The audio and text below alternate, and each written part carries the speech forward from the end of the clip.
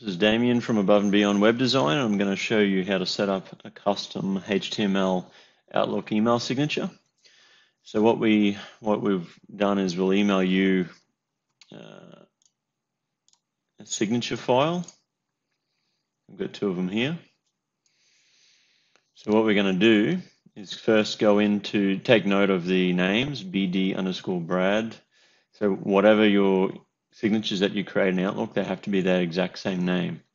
So if we go Accounts, Tools, Options, we go Mail Format, Signatures. I'm going to create a new one. Type the name of the signature. Remember, BD_Brad. It has to be the name of the file without the extension. So we'll go BD_Brad. Okay. Right, and then we want to add a new one. Right, then we just go OK. And then what that does, after that happens, you want to copy this line of code that we'll give you. You want to click Start in Windows and Run. In this little box here, you paste that in there and press Enter. It opens up a window, right, with these files in it. What you want to do is delete the bdbrad.htm, delete the bdjustin.htm, and what we can do then is in the other window where we've sent you these files, drag and drop those into this window that we opened. So we're replacing the default ones that Microsoft created with the ones that we've created.